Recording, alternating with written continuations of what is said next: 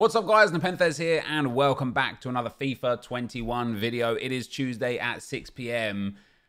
and in general today, EA haven't given us any content and I actually don't mind that today because we've got something a little more important to talk about. So there is no new SBCs at all, no icons, nothing I don't think. I think this was all there already. Pretty sure it was all there already, and no new league SBCs, no new icons. There is a new objective for the weekend again, the weekend league player picks. Let's just show you that. It's bugged out at the moment, but it's the 10 win, 16 win and 22 win player pick again, which so far is actually, every time we've had that, we've not got a promo. So maybe this is another week with no promo, I don't know. Either way, there is something a bit more important to talk about. And obviously with EA very recently, there's not been a good showing. We obviously had the icon issue last week, which has been going on for multiple years, where EA employees or allegedly EA employees have been selling content to players for money. EA made a statement about that, and we didn't get back with like the update on that, but I want to read you the update on that. It's important that we cover all our bases here. It says, basically, earlier this week, we were made aware of suspicious activity relating to highly rated content in FIFA Ultimate Team.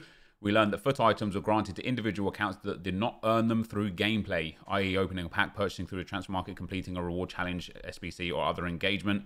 It appears that one or more EA accounts which are either compromised or being used inappropriately by someone within EA directly entitled items to these individual accounts. So they took responsibility. They basically said that they are going to ban people that bought these cards and are going to deal with the employees if found to be from within EA. And then explained what content granting is. And there you go. We have launched a rigorous investigation narrowing how this may have happened and identifying those accounts which have received. We will permanently ban any accounts identified as receiving items transferred nefariously. And we have suspended all discretionary content granting for an indefinite period. So that was the first problem.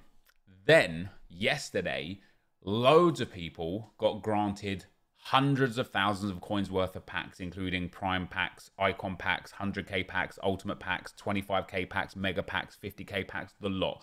And there was no rhyme or reason why some people got them and some people didn't. And I thought to myself, I've played this game to death. I didn't get any free packs. And EA came out and said, off the back of that, let me get it up for you here, because again it's important that we get the details, the important details. So basically what they said was, the community alerted us to an issue where a small number of players did not receive group rewards from SBCs. When providing those players with the missing rewards, we also incorrectly provided some non-impacted players with additional content. Those players will be able to keep that content. Now, correct me if I'm wrong, but giving people what they should have had, everyone's okay with that. I don't think anyone has a problem with that. But giving people that shouldn't have had content is not just part of the same problem as what we have here with the icons. People had something that they shouldn't have had. They didn't earn it. They didn't get it through opening a pack, purchasing through transfer market, completing a reward challenge. They just got given it.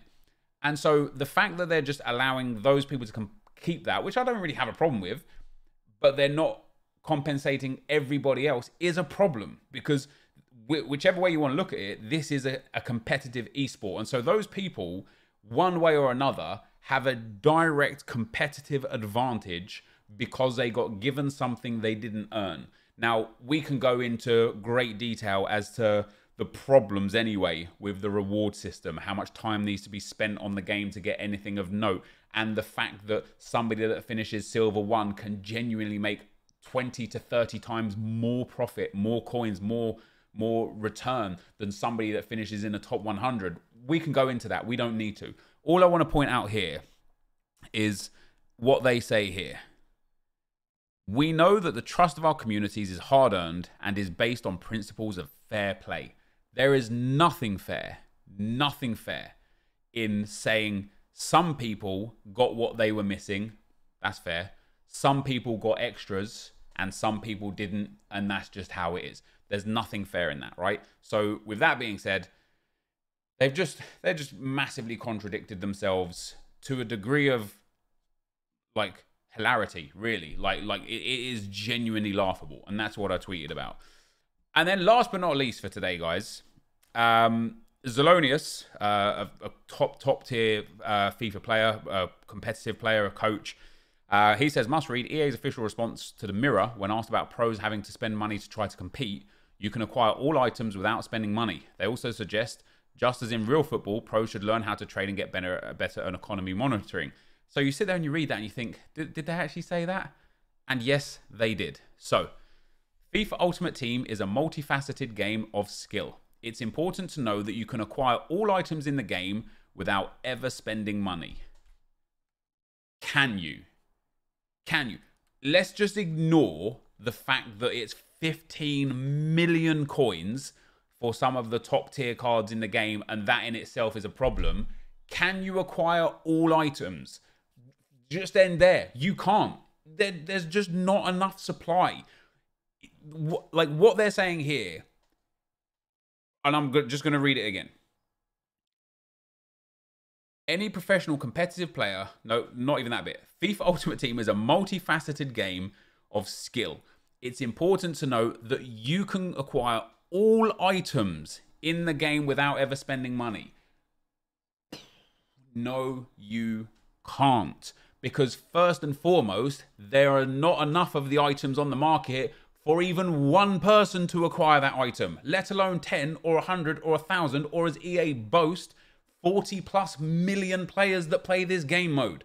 Are there 40 million R9s on the market? Of course there aren't, which means it's impossible for everybody to acquire any of the top tier items just straight out. There's not enough supply. There's just not enough supply. And it's not just one player, right?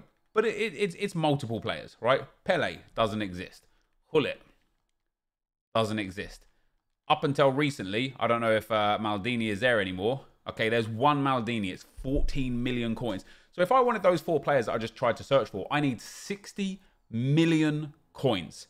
And do you want to know why 60 million coins is a problem? Because it is an unreasonable, like not even put in the time and effort and you'll get there. It is an unreasonable amount of time expected to get even anywhere close to that. I've played over 1,500 hours of FIFA 21 already, and I could not get anywhere near having enough coins for that. And one of the reasons for that is because, as my main man Spreadsheet Gaming says, and we do love Josh. He says, he said to me, let me just go and find his tweet. He said to me, he said to me, I will get there eventually. Jesus, I'm getting a lot of tweets right now. He said, what would at least make this palatable would be if they didn't do absolutely everything in their power each year to make grinding the game harder and harder. Untradeable league SBCs, worse pack rewards, market and bid bans, less restrictive marquee matchup requirements, etc., etc. It's a joke. And so it's just such a true situation where you can't, unless you live on this game, and even then it's unlikely, it's impossible, it's difficult. You can't actually get enough coins together because of the way they've done this game. And then they have the audacity to say, any professional competitive player needs to demonstrate the skills of the meta game in order to be considered proficient enough to compete at an elite level, which includes trading, economy monitoring, squad rotation, and challenge completion. Now, there is so much to unpack with that, right? Because first of all, if you go to basically any single other competitive esport in the goddamn world, everybody is on a level playing field. You don't need economy monitoring. You don't need to be proficient at trading or demonstrate skills of the meta game, if whatever they even mean by that. You just need to be good at the actual game. That's it. As long as you're good at the game, you're in a dub spot, right? You can go pro and you can learn and improve. If you log on to Fortnite, could you imagine if you started in a Fortnite game with a gun that does 1% of the damage of some other guy in the game because he's spent money or economy monitored or traded or something like that to get this insane gun? It would be laughable. Imagine going into Warzone and some guy's got, instead of 3 chest plates, he's got 10 chest plates because he just economy monitored, or he traded to 10 shares. It would just be like, look, this is just competitively unfair.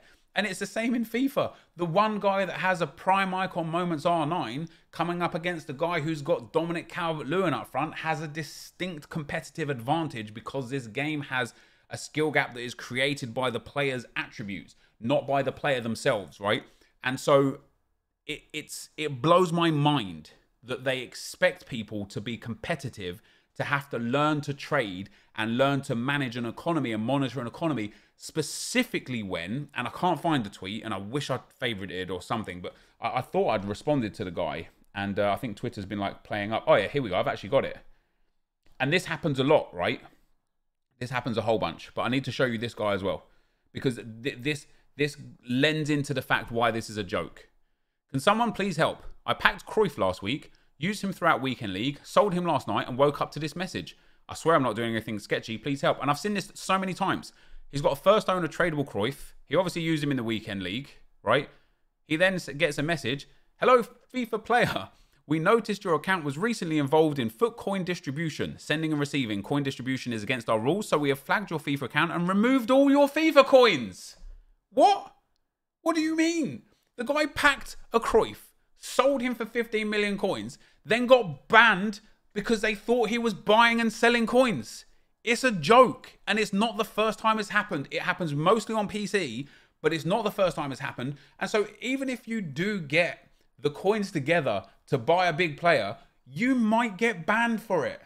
Run the Foot Market Nick got banned erroneously just last week because he traded too much and made too many coins. Yet they're telling you that you can get these players that cost 15 million coins a piece by trading and monitoring the economy, but we might ban you if we don't like what you're doing with your trading and monitoring the economy. It blows my mind how they can be, how this response could be serious. Not just to some guy in the pub or not just like on some forum somewhere. This is to a national publication. This is to the Mirror.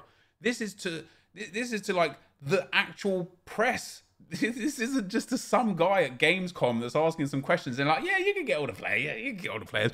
This is them going on record and just saying things that are true, but not really, right?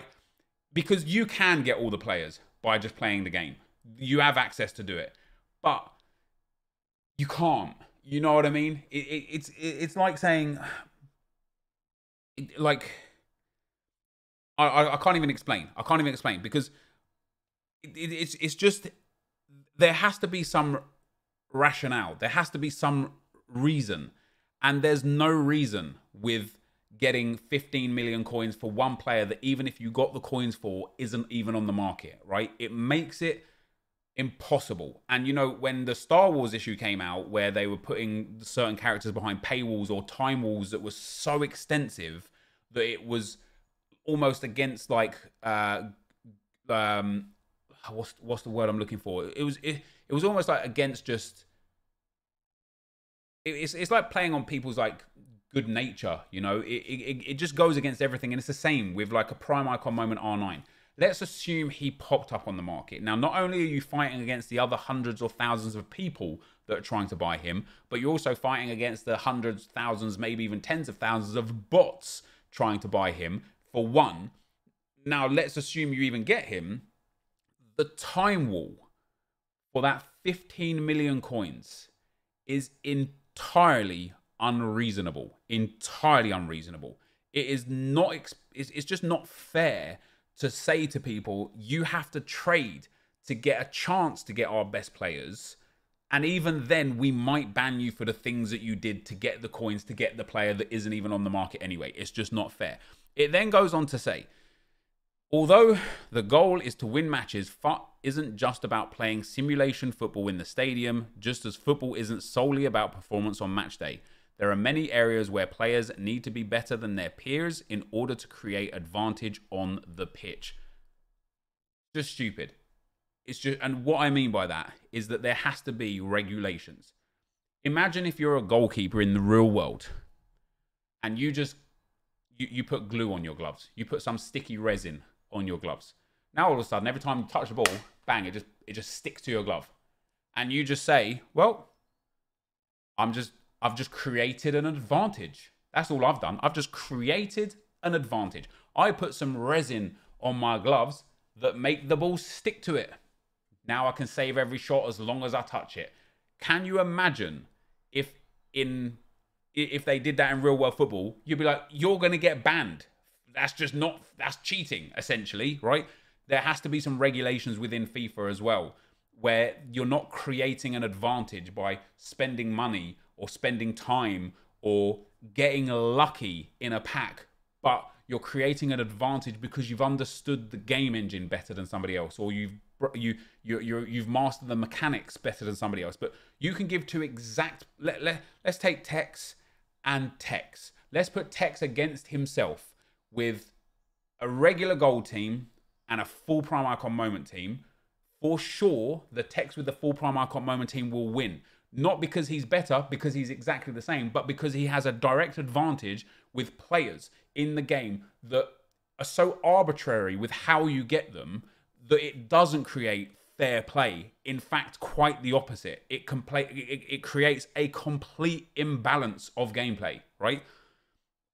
It carries on to say, progression is a prerequisite if you intend to be a professional player in any sport, and esports are no different. And yet, FIFA is the only esport that is different. I think sports games in general are the only esports that are different. Every other esport has a fair playing field, a level playing field.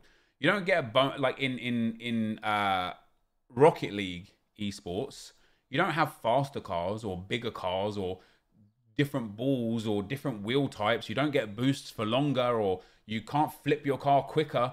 It is just the skill of the person versus the skill of the person, and that's just not true in FIFA. EA, and then it goes on to talk about EA.